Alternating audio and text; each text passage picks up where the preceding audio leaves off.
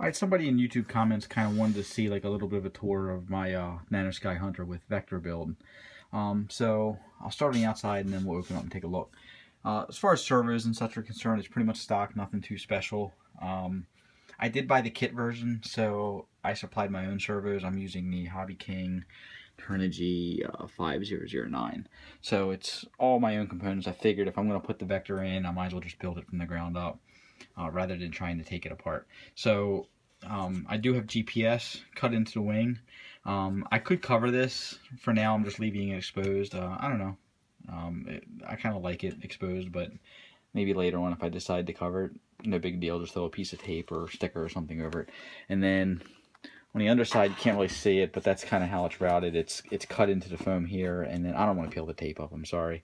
And then the wires, I cut a channel and ran the wires into the fuse, and we'll show that side of it too in a minute. And then same thing kind of for the pitot tube. The pitot tube is here, and I ran the wires under. So I can brighten that up a little bit, maybe not. That's a light. So maybe you can see, maybe not, but I basically ran wires under the pod and they actually come out on the other side. And these are the air lines, and the actual sensor is under here. I'm sorry, trying to do is holding the phone and everything, but the actual sensor is under here where that little bulge is. And I did cut it into the foam, but not, it's kind of thin, so I couldn't go too deep. And then the actual wires coming off of that sensor go in.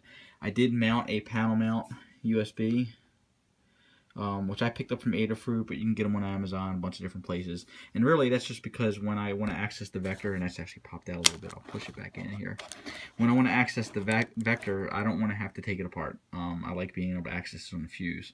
And I could probably glue that or whatever, but I don't know, it's been fine. I'll just leave it as it is for now. So that's pretty much it for the outside. I am running a Cobra Champion motor. Yeah, Cobra Champion with the silver bottom. It's the 5045 version 2, and I picked those up from Ready Made. You can get them in different colors, but I picked it up in white.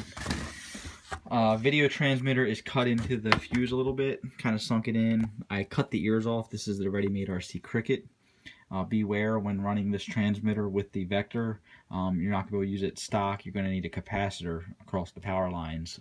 Otherwise, this thing draws too much inrush current and browns out the power supply on the vector, and then causes this to reset.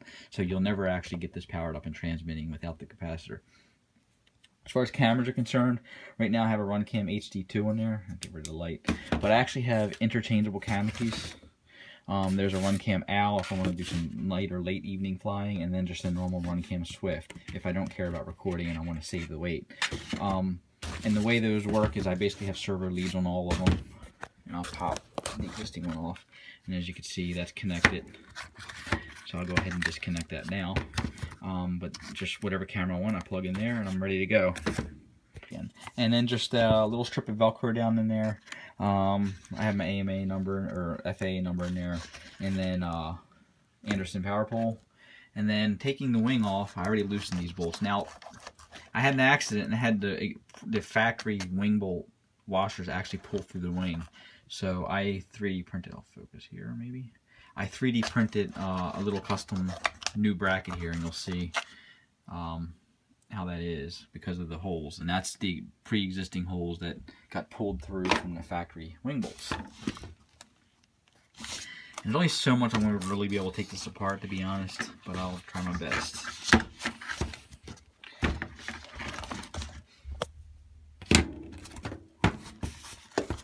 Unscrew. Get that out of the way.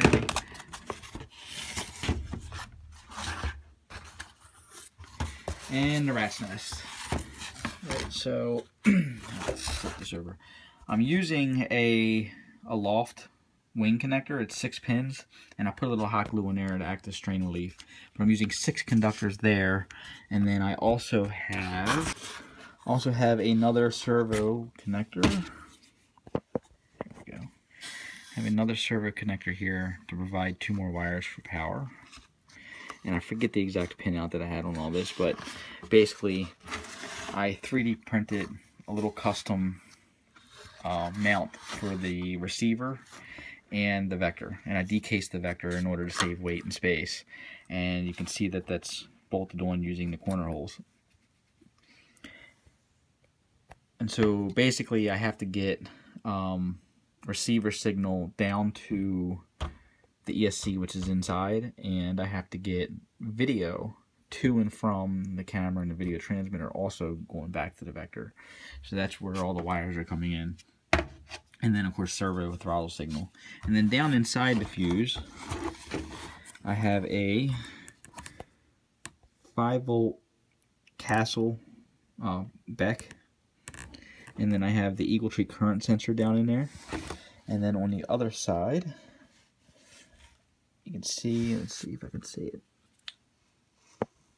Right there, center frame. Let's see if I can point it. It's going to be kind of hard to point to, but center frame is the capacitor, and that's basically, let's see, right here, right where my finger is, right there. The little like tan looking piece, you can kind of see it probably. So that's the cap, and that's all hot glued in, and then the ESC is wedged in back here. And it's a little bit of a rat's nest, but that was the advantage of building it from the kit version, is the two fuselage halves weren't together, so I was able to kind of start to plan all this out and even start to glue some things in place and pre-wire before I joined the two halves together. Oh, and there's my USB. Let's have my USB, which that's a mess, but it breaks out to, let's see, there's USB right here, so it breaks out to the 3 wires and then goes into my little custom USB. So that's basically it. I hope that helps to answer some questions and give some ideas. It is a tight build because it's a small plane, and the Vector does have a lot of wires, so there's no real secret sauce. The 3D printed mount was a big help because it allowed me to get that stuff out of the inside of the fuse, which gave me a little bit more working room, but I still have to work around the anchor plate. So there you have it. I'm going to go ahead and throw this thing back together and get it ready for flight again. So I hope that helps give some ideas or ideas and stuff. So thanks. Bye.